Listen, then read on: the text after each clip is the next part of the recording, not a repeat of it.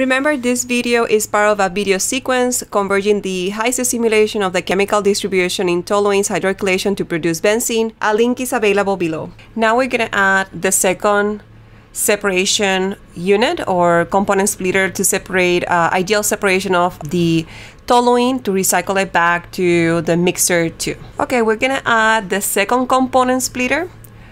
So we come here to separator, component splitter, we're going to add it here. The purpose of this is to separate toluene.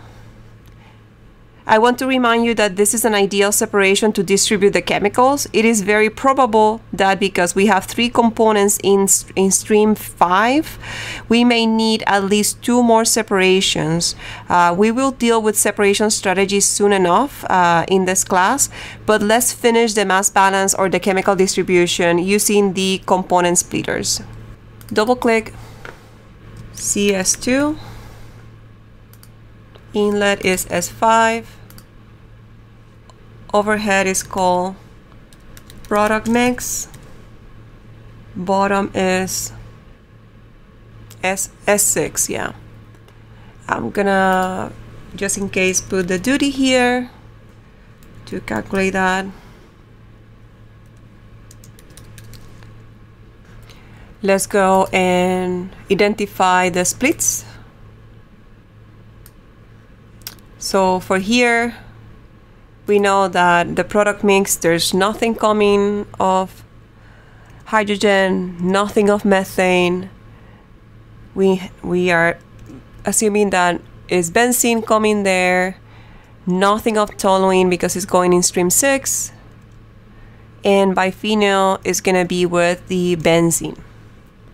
Notice that even that here it is calculated to be 1 hydrogen and methane, there's nothing coming in that stream, but at least it's telling you where you should go if it's so. Let's go to the worksheet and add, we're gonna be assuming once again constant temperature, constant pressure, because we are not dealing with the energy balance right now. We're gonna deal with that later. It is converged, save it. I went ahead and added the table for the stream 6 so I can compare when I connect my recycle. So notice the amount of toluene coming in the stream is not that much compared to what we had with the hydrogen before. However, we are going to add a regular recycle just to see if it works. If it doesn't work, then we have to go and do exactly what we did for recycle number 1. So I'm just going to show you that you can do it either way. It depends on which one converge and works for you. I'm going to go to manipulators and add a recycle and put it somewhere here in between. I'm going to double click. Inlet will be X6. The outlet will be real C2H8 recycle. It converged. Save it. Now let's connect this to my mixer too. If it converged for me, however, if it doesn't convert for you, what you can do is go back and add the original amount of the toluene that you had. And then you can come here to iterations and increase the maximum number. So if you have a number that is smaller than this, you may want to redo this again and make sure that it converges.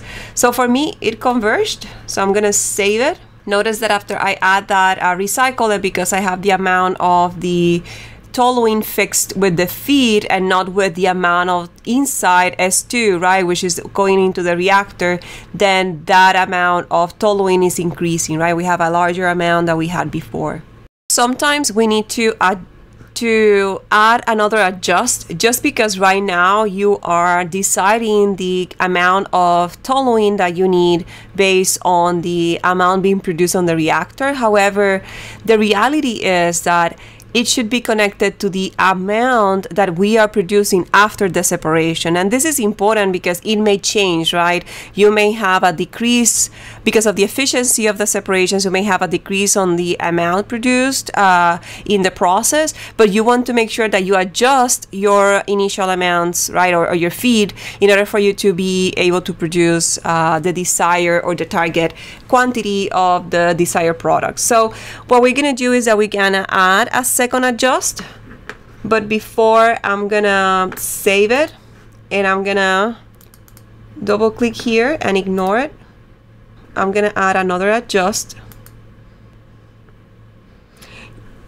Notice that you can add another adjust like I'm doing, but you can also adjust this adjust, right? So you can also change that too. I'm just gonna add another one so you can see it.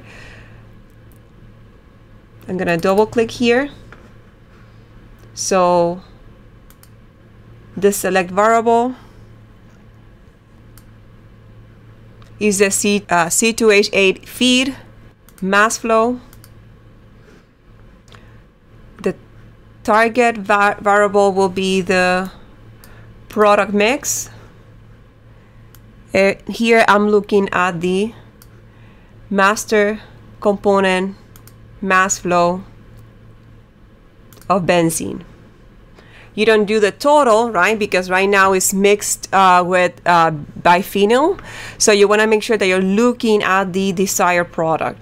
The amount that we calculated before was 2642 pounds per hour. We can use the same maximums and minimums that we explored before. So from 10,000 to 35,000. Added an extra zero there. No, 10,000 to 35,000. Okay, now I made a mistake. The minimum bound was larger than the upper bound, but it converged. So right now, I'm gonna come here, right? I have this adjust is not working anymore. You can hide it if you want to, and then you have the second adjust that is now actually looking at the after the separations. Notice that the amount that we are producing is not quite there yet, so you can always come here as we did before. Let me actually look at the product. So I'm gonna come here at a table. I added a table to look at the amount that I'm producing of benzene. Notice that we are not quite there yet, and typically that happens when the step size and the tolerance are not the appropriate. So I'm just gonna start going down slowly. Look at that step size, it's very big, so I'm just gonna do 200, 150. I move them typically at the same time. Okay, now it's changing. Notice how it's getting closer and closer to our target. So right now, this is the target value that we added. So we're meeting specifications. So this is a moment to save and congratulate yourself because you just created the distribution of chemical for this particular reaction.